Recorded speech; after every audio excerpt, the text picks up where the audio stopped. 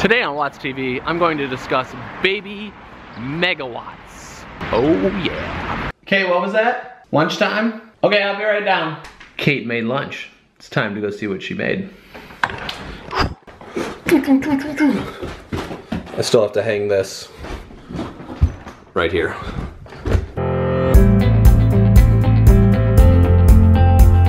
Came back from New York. It is a little wet in Maine,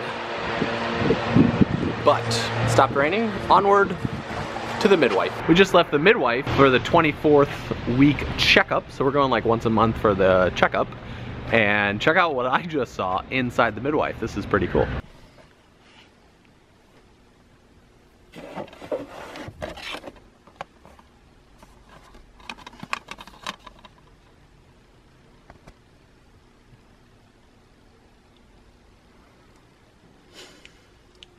Pretty crazy, right? Kate's mom wrote a book a long time ago and Kate's on the back of it, and now she's having a baby inside of there. So it's pretty darn exciting. We've heard the heartbeat before, but I was able to use the thing and put it on Kate's belly and find the heartbeat myself.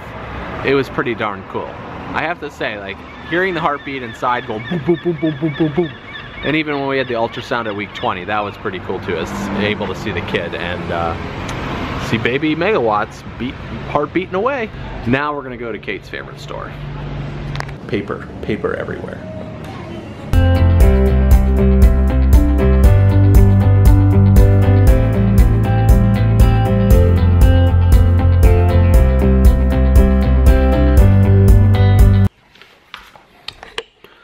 Check this out. Editing some footage today, and I just checked the Twitter.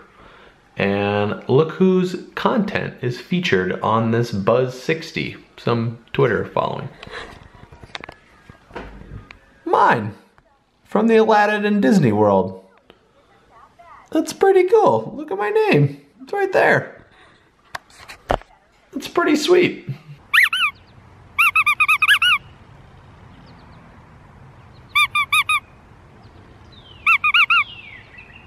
So earlier I said I was going to talk about baby megawatts. So this goes back to a lot of what I wanted to talk about on WattsTV, right? I talked about prepare for parenting. This is a multi-part series. This is not going to be answered everything today. I'd spend an hour talking. So what's my view with baby megawatts? I've always wanted to be a dad. I've always wanted to be a dad in my life, and Kate's always wanted to be a mom. Definitely didn't want to be a parent before the age of 30. I never thought I would get married before I was 30 or have kids before I was 30, and it didn't happen. You know, I was 32, 31 when I was married, almost 32. We're gonna have a kid when I will be basically, if the due date's September 20th, I will turn 33. So I always thought that was like my timeline. I knew it was gonna take a little bit of growing up for me to happen before I was ready to be ready for that next person. We've talked about having a kid, and we thought it was gonna be at, you know, on the honeymoon, we were gonna try to have a kid and Kate would get pregnant, but it actually, what took place is December of last year. We were really seriously about it. We were preparing ourselves for it. Like last October, we went to this place called Sonavive, and I'll link that up in the description of this video. And what Sonavive was is it's a super holistic hospital down in Rosarito Beach, Mexico. We had a lot of tests done to make sure that our body was completely, you know, everything was good health-wise and everything was stable for us to bring a baby into the world. And I mean, the way I looked at it is I was bringing a child into the world. So a child was gonna pick us to be their parents when the time was ready, when my body was ready, when Kate's body was ready, when our mindset was there, when we decided to call that child, that human being, into the world. So it might be a little bit different than what you think, but that's okay, because I mean, we believe we really are cultivating and generating ideas and generating thoughts and generating belief, and then that really the child chooses us to be their parent. So we had this idea of when we wanted to have the kid. December 23rd of last year, we ended up going to have dinner at Kate's mom's place, and all of our friends were over there, and they brought their kid, her little baby Iris. And we both went home that night and we looked at each other while we were laying in bed, and we saw Iris playing and we were there, and we both looked at each other and we're like, why are we waiting? Let's just have a kid. And basically we did a ritual 2 days later. We lit candles around the bed, we called it in, we said all these, like, kind of sent these blessings up into the air, and you know, try to have a kid. And basically Kate got pregnant either that night or the next night or whatever it was. And it was just like, boom, like we're calling it in and that's what's happening. I know everybody's experience isn't that way and people have different experiences when they're trying to get pregnant or have a baby, but that's like what worked for us. Kate and I had a lot of serious conversations 6 months to a year prior. And we were just, when the time was right, the time was right. And baby megawatts, and I'm very excited to be a dad. I'm very excited to have a little munchkin around the house. I've been doing a lot of reading about it, and really we talk to a lot of our friends that have kids and just kind of their experience, what they've gone through, and really take it in every single time we have a conversation with them about what that's like to be a parent. Now, I don't really know until that comes to a reality, right?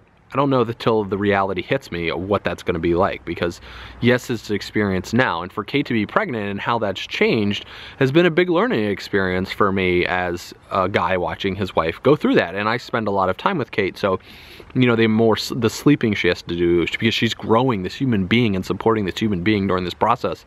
And I really think women that are delivering birth and having pregnancy, they're really undervalued and very undercredited for what they actually go through. Like, as a man, we don't do crap besides me putting on, you know, 15 pounds of weight.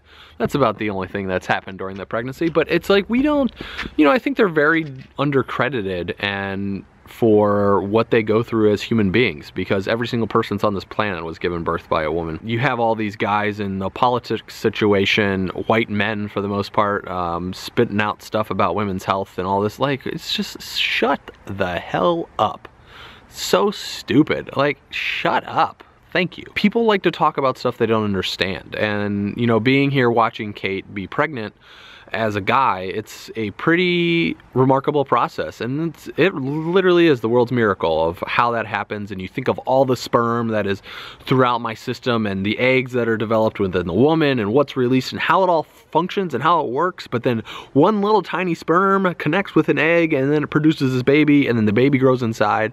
And it's been a really cool experience to go through. And going to the midwife today and hearing the baby's heartbeat and just working with a midwife is super relaxing and super chill. I just feel they really care about us as a couple and make sure that our baby that's coming in the world is really prepared for. And having a home birth was a decision Kate's always wanted to do, and I completely support it. And I just feel that bringing a baby into our world is at our own home is pretty cool.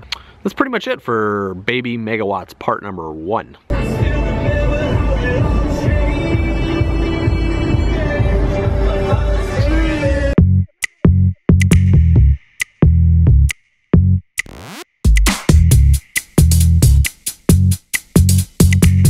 I just left the second movie of the week called Entourage. When I was about 2 years into the business or building my business, I felt really down and out because I didn't have the support or the community that I thought was a part of. Watching Seinfeld and Entourage brought back my joy and laughter and happiness and goals and striving and all that stuff. So it was really great. So I'm glad the movie came out. On a scale of 1 to 10, with 10 being an excellent movie, honestly I'd say it was about a 7 or 6. From an awesome standpoint and ridiculousness, by far a 9 or a 10.